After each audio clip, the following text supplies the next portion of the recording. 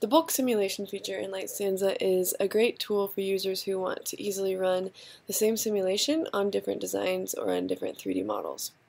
This tool allows you to basically select multiple designs or 3D models and run the same simulation on all of them with just one click. So here's how you can do it.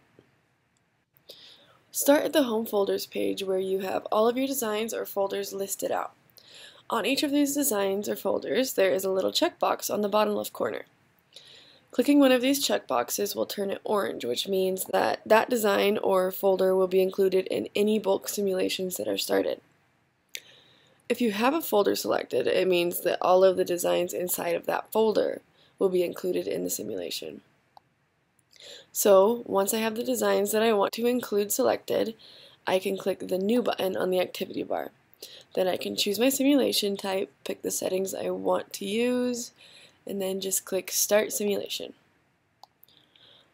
All of the new simulations will be listed in the activity bar after that. And it's as simple as that. It is important to note that the bulk simulations only use the viewpoints and or illuminance grids that are checked on in your designs. So here's what I mean by that. If I go into this design right here and open the left toolbar, you can see only certain viewpoints are checked on, and only certain illuminance grids are checked on in the illuminance grids panel. The ones that are checked on will be included in the bulk simulations. It's just something to be aware of and to modify as needed. And that's all there is to it.